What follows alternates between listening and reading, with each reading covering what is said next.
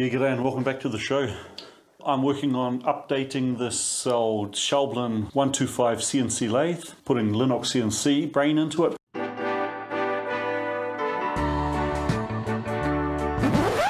Lately, I've been working on the control cabinet installations. Man, I'm such a moron.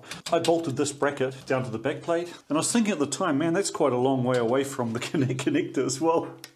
Oh God. Yeah, that's what those two bolts are for. Thanks for pointing that out.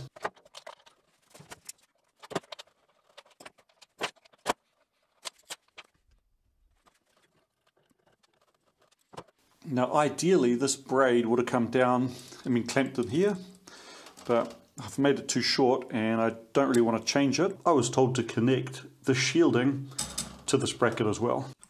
So let's make a bracket. You know, I was watching the channel Jaspers 1963's Atlas 7B shaper restoration, and he was talking about the times he experienced compressor and afterburner stalls in his F-16. The only compressor stall I ever encountered was on our way to an exercise in Kuantan, Malaysia with number 75 Squadron. I was in the team sent with the Boeing 727s to meet the fighters on arrival. The plan was to send us from Ohakea to Amberley, then Darwin, and then on to Kuantan. With New Zealand being culturally insular in nature, our ops hadn't realised that it was Ramadan. In contrast to civil aircraft, military flights always need overflight permission.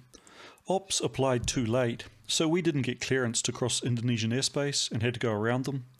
From Darwin, this meant gas stops in Port Hedland, Cocos Keeland Island, and then Kuantan. There was a really strong crosswind in Port Hedland, and when the aircrew lined up the 727 on the runway and throttled up the engines, there was a really loud bang from the right-hand engine, and so they spooled back down. The bang sounded similar to being close to an artillery gun being fired. They tried throttling up a second time, and again it stalled. You can imagine the feeling of unease of a whole plane full of aircraft mechanics in a compressor stall. They then taxied off the runway to a holding area facing into the wind and did engine run-ups to full power to make sure nothing had been damaged.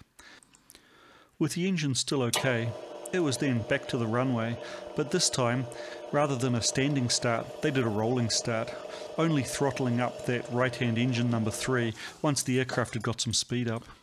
So why does a compressor stall? Well, air, like people, doesn't like being put under pressure. So you have to take power from the turbine and use that to perform work on the air to compress it. Modern engines have axial flow compressors made up of many stages. A stage is one set of little airfoils, blades, rotating on the disc, and a second set of stationary airfoils that we call vanes. The space between the blades forms a convergent duct which accelerates the air, while the space between the vanes forms a divergent duct which slows the air back down but converts the added energy to pressure and temperature. So through the compressor, the average velocity is kind of alternating up and down a little, but the pressure is constantly rising.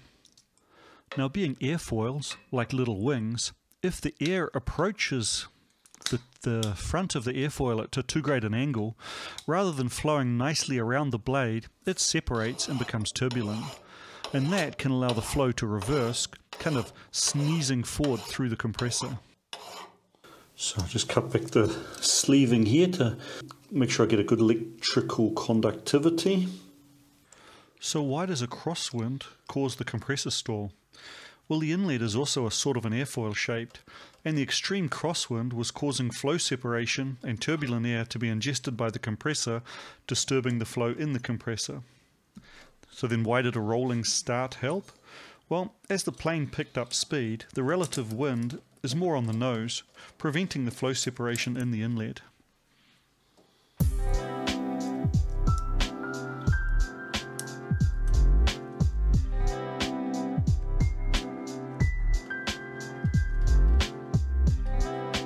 I've tied the earths of the sine filter, the VFD and the line reactor together, but it's about time I did a common earth. Schaublin had this really nice bronze or brass bus bar, so I think I'll just remount that and reuse it.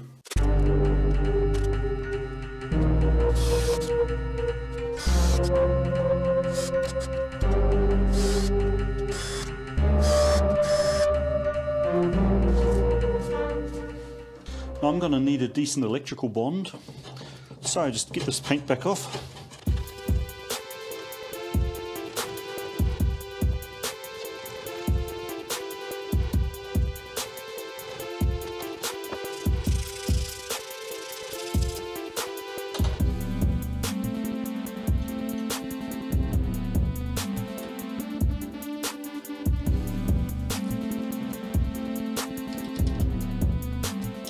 To control the VFD and test it all out, I need its signal wires, but for that I need the Mesa cards connected, and if I'm going to connect them I might as well mount them straight on their backplate, so let's do that next.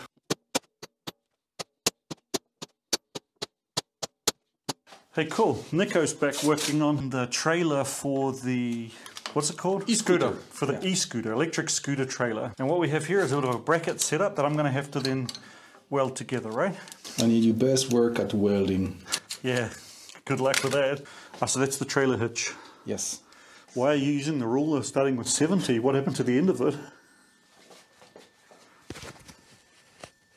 Guess what? Somebody made a great job of it. I needed a special tool for a guitar neck. I bought a ruler specifically to gash out the fret clearance and make the tool, which worked, but yeah, what an idiot. I should have cut it off the other end of the ruler. Is this the one for me? Yeah.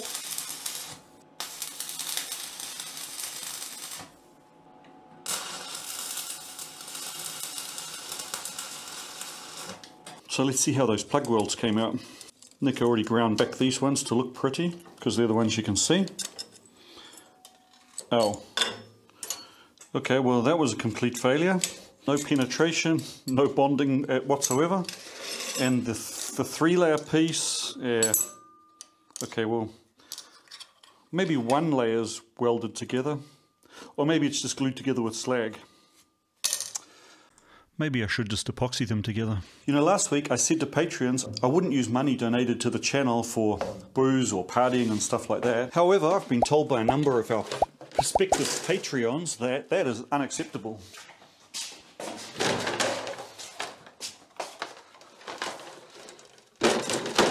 So thanks for your support, guys. Guess a drill stop would be a good idea, huh?